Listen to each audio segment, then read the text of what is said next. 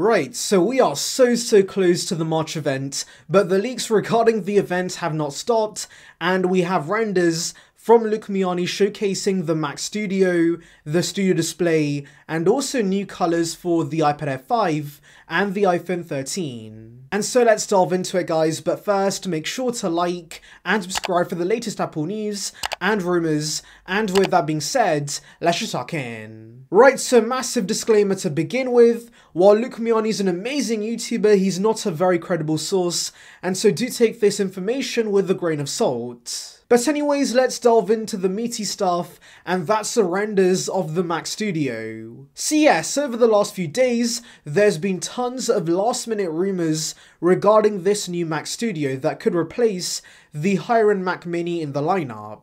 So yes, we now have renders of the actual design, and this basically looks like 4 Mac Minis stacked on top.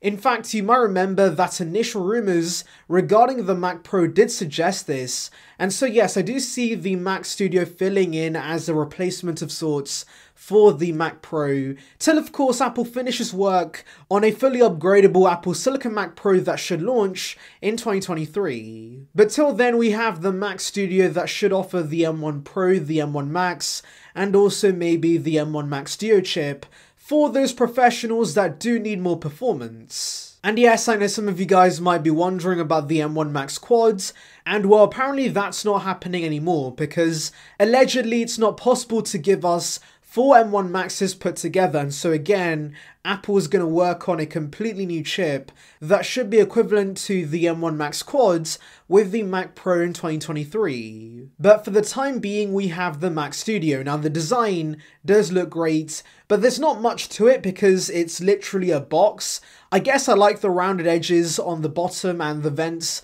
tucked away nicely below, but for the most part, this design's pretty safe. Honestly, the more exciting news has to be the display Luke shows off, because this apparently could be the external display that's going to be affordable and for the masses. So yeah, this for the most part looks very similar to the Pro display, but it's going to have a 27-inch display that's not mini LED, and so as a result, there's going to be slightly thicker bezels. Now this is a bummer, to be honest, but of course, with mini LED constraints and mini LED products being delayed, I do think it's a smart move that Apple's giving us LCD for their lower end display. Now thankfully, there's no Pro stand with this. It's going to be the regular iMac stand that will be included with the purchase, and as for the price, Luke interestingly says it could be $1,000. Now he does say this is a prediction or a leak, but honestly $1,000 for a 27-inch iMac looking display is gonna be great. There is one thing that's a little sus with these renders though, and that is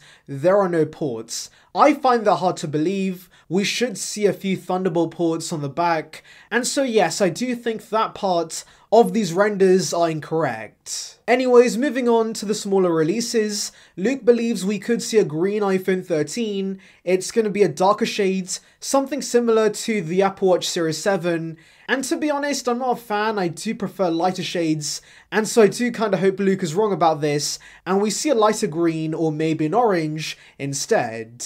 And finally, we have a purple hue coming to the iPad Air 5, which does make me think the iPad Air 5 is going to have the same color options as the iPad Mini 6. Now this would suck because I'm not a fan of the Mini 6 colors.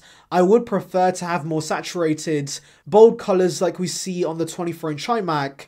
And so again, I'm secretly hoping Luke's wrong about this, and we do see some bright colors with the iPad Air 5. He did also say there is a chance we might not see the iPhone SE 3 at this event, or a new MacBook, and while the latter made sense, I do think we're going to see the iPhone SE 3 at this event. It's practically confirmed, and so I do disagree with that. Anyways guys, tell me your thoughts on these tidbits in the comments below. Anyways, thank you for watching guys, make sure to like and subscribe for the latest Apple news and rumours.